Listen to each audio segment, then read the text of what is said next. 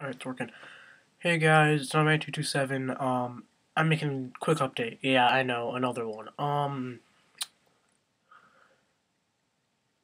I decided to say screw it all to the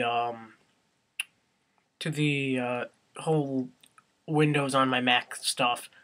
So now I'm just gonna deal with Final Cut.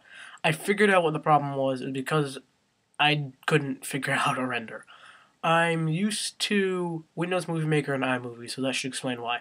Special thanks goes out to CrayZ Brawler. I'm sorry for forgetting your name. For helping me fix this problem.